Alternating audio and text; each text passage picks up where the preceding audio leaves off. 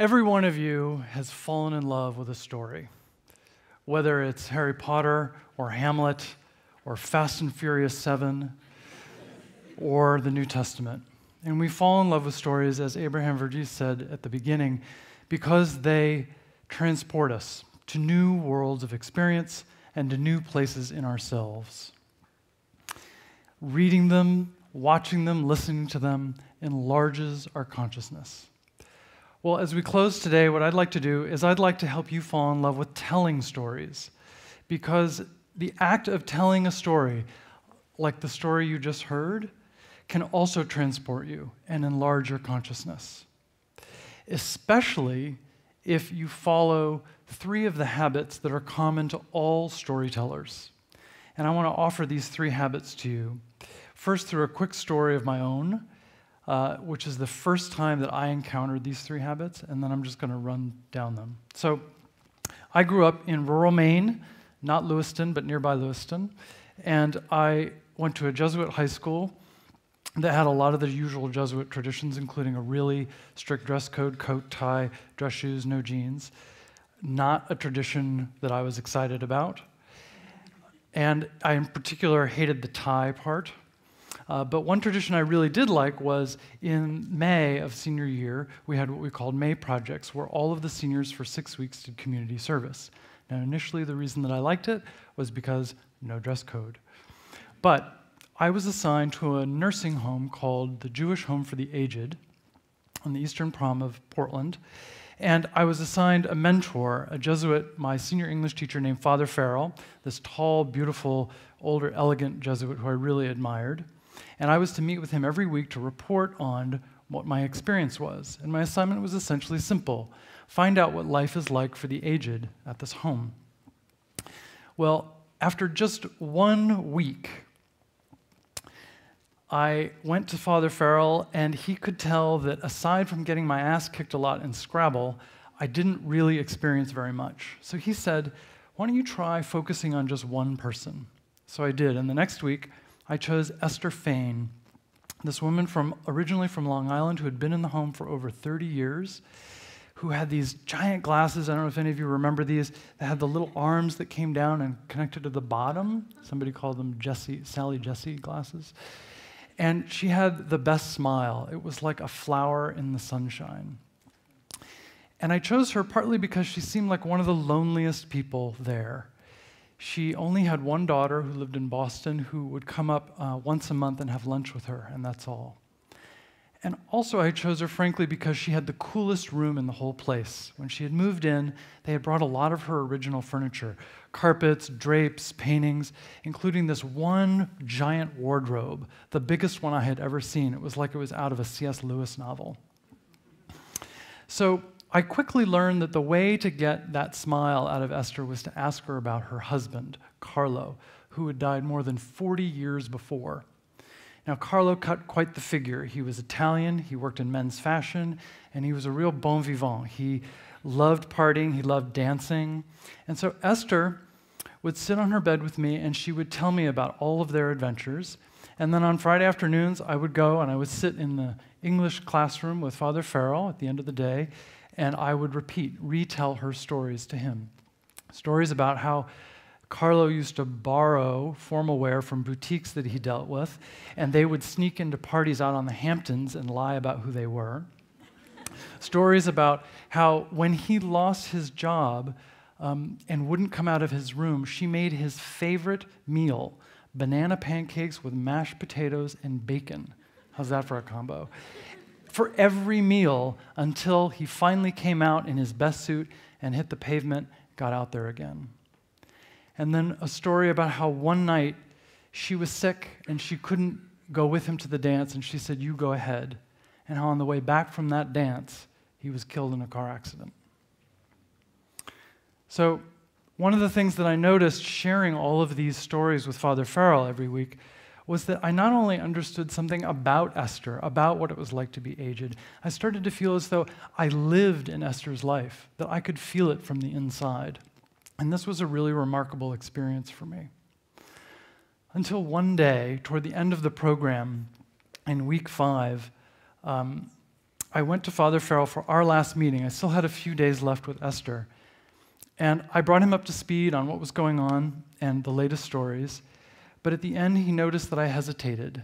And he said, "Is there anything else going on?" And I said, "Well, actually, yeah." A few days before, Esther had sat down with me and put me quite deliberately in this chair and said, "Stay right there." And she went over to the wardrobe and she drew out this long silver box. And it was from the left side of the wardrobe where there was still tons of Carlo's clothes. And she brought it over to me, sat down on the edge of the bed, and just delicately handed it over to me. And as she did, opened the box. And what was inside? This gold and silver tie. Now, I told Father Farrell, of course, she doesn't know that I hate ties. But more importantly, I felt like this was too personal. It was too intimate. I felt so weird about accepting something from a man who'd been dead for 40 years, from this woman that I'd only known for a little while. And as I was telling him this story and explaining my feelings, I kept seeing her opening that box. And then after I replied to her, "Actually, I don't need a tie, no thank you," her struggling to get that cover back on the box and pulling it back into her lap. As I'm describing this to Father Farrell, I'm realizing that for her, this gift was a way for her to share and maybe keep alive the thing that she loved most in her life, Carlo. And I had refused it. And Father Farrell, being very astute, could tell that I was kind of having this little epiphany. And he said to me, "Do you still feel the same way?" And I said, "Honestly, no, now I don't." And he said, "What are you going to do?"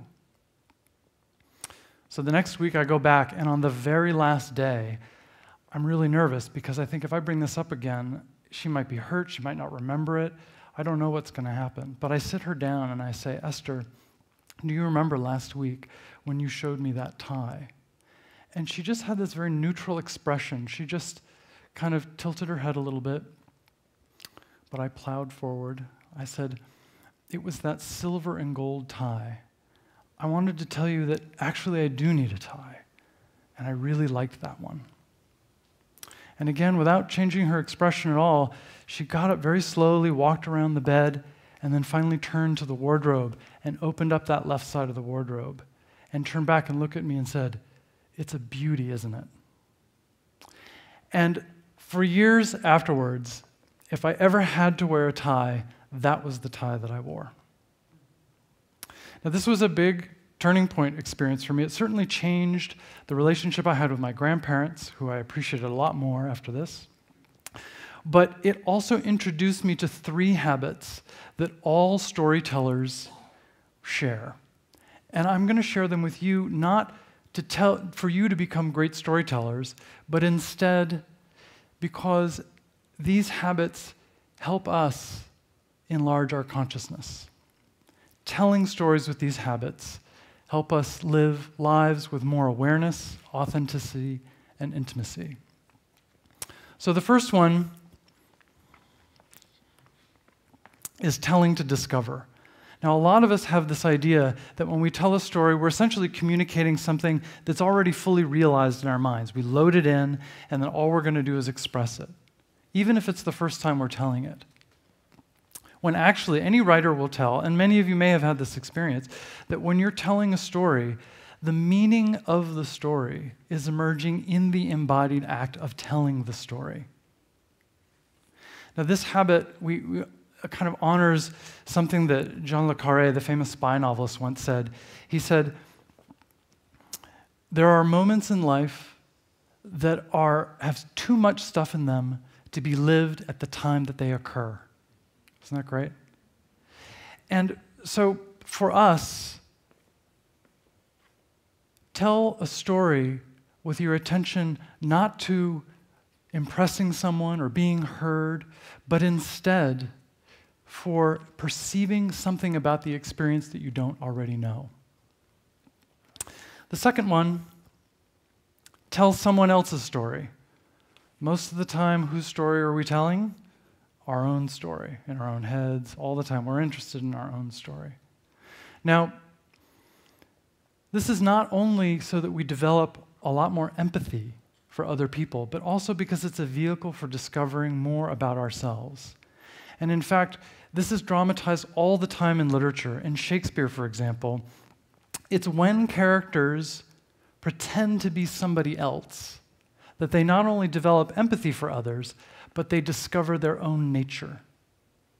For me, in my story, all of that telling stories to Father Farrell week after week about Esther prepared me for that recognition that my reaction to her gift-giving was very self-centered and allowed me to kind of break through and have a new view of it. So pick somebody that you know, maybe somebody close to you, and learn their story, tell it, and watch what happens. And now the third, and I think maybe most important habit that all storytellers share is let the world speak. Now, I'm not talking about the literal voices that already are surrounding us. Facebook, Twitter, TED Talks, even colleagues in your family. I'm talking about the scene, the physical surrounding, the environment. So in my story, this was that silver box that was so delicately opened and closed. It was like a voice breaking through saying, "Pay attention to me. This is treasure." I mean, it was silver and the tie was silver and gold. And I could feel that. It was like a little flag saying, "Pay attention, pay attention." And it allowed me to understand that there was something deeper going on that I wasn't aware of, that I wasn't already thinking of. Writers know that the world is laying in wait for us, and that often the biggest meaning in our lives is contained in the smallest detail around us, in these small things. So pay attention, listen. And I'm going to just give you one quote, which is from one of my favorite authors, Franz Kafka, who said, "Life's splendor forever lies in wait about each one of us in all its fullness. Listen. The world will freely offer itself to you to be unmasked. It has no choice. It will roll over in ecstasy at your feet." So these three practices or habits that I think all storytellers share, I offer to you, not for artistry, but to live lives with greater presence. I think that for most of us, one of the things that we're hungry for is to live with more presence to ourselves, to each other, and to the world. And these are essentially equipment for living. They're tools to generate that kind of presence. I hope that they serve you. Thank you.